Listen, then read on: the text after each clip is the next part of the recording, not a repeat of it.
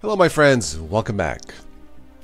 Well, where do I begin? Let's start off first with a big thank you to all of my friends who joined me last Friday night for another live concert, this time with another singer friend of mine. National recording artist Slim Man was kind enough to join us from Palm Springs, California. Check out the show if you haven't already. Also check out the video, a quick clip I posted where Slimmy describes in his mind what Ubuntu is. It was funny. Check it out. Alright, so we had planned that show, talking about planning it a couple weeks before. We were trying to figure out how he could which software to use for his MacBook Air. He also has a wireless mic, a mixer, I guess some kind of a digital audio workstation for his MacBook Air. To make a long story short, we decided to use Zoom because it works perfectly in his Mac, and I said, let's do it. Well, about a couple days before showtime, Zoom stopped working in my Linux distribution, my Ubuntu Mate. It wouldn't start, or it would start and freeze up the entire system. I really don't know what happened, to be quite honest. Never had a problem like that before. I also noticed that simple screen recorder wouldn't work either. Again, I really don't know. Well, I had no time to try and figure things out with Zoom, so it was Windows 10 to the rescue. I know. I don't know what else to say, but Zoom worked perfectly, for me at least, in Windows 10. So we did the show Friday night. Everything went fine. Great show, and we hope to do it again sometime soon. And I'll give you guys a heads up. So, Zoom worked in Windows 10. Why didn't it work in Linux or in my Ubuntu Mate distribution?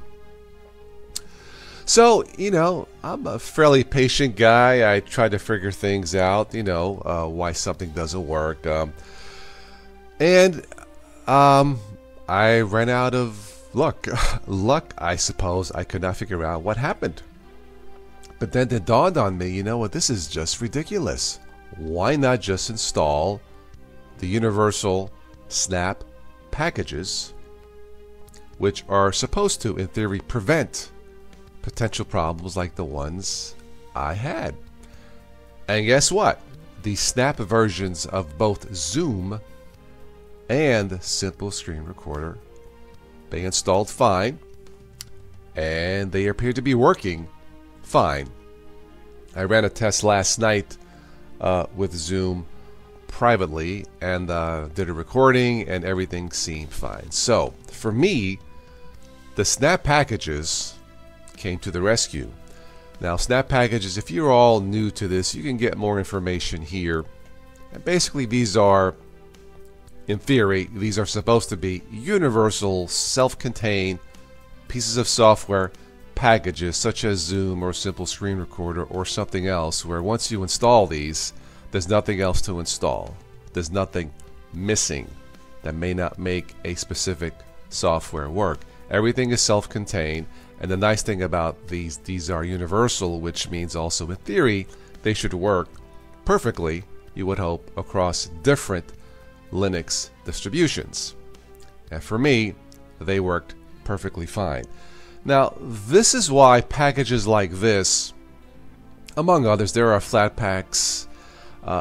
This is why packages or universal packages like this are so important to prevent problems and or to help someone like me who has run into problems in the past. Not that many. I'll have to give Linux developers a lot of credit for doing such a great job over the last few years, actually more than a few years. But packages like these are meant to stop or prevent, lessen potential problems such as the ones I had.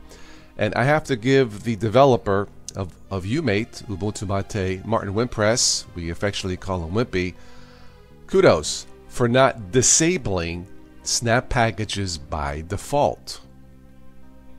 Okay? We talked about this before. Now, Ubuntu Mate, you can install pretty much what you want. Nothing is disabled by default, at least not that I'm aware of.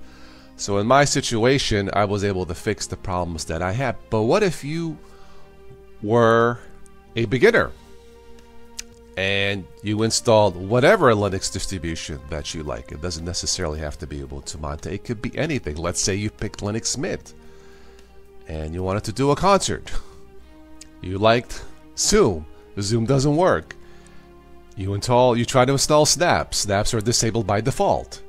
And you don't know offhand immediately, how to fix that, how to enable SNAPS without doing some homework, which should be completely unnecessary. But that's my reasoning. Those are my thoughts on why Ubuntu Snap packages are so important to help prevent potential issues in the future. So thank you, Ubuntu Mate, for not disabling SNAPS by default. Thank you, Snap developers, for making my fixer-upper a little bit easier. One last thing. If you would like to sponsor the next Linux A-Team, let me know in the comments below, or send me an email, linuxateam@gmail.com. Arrivederci.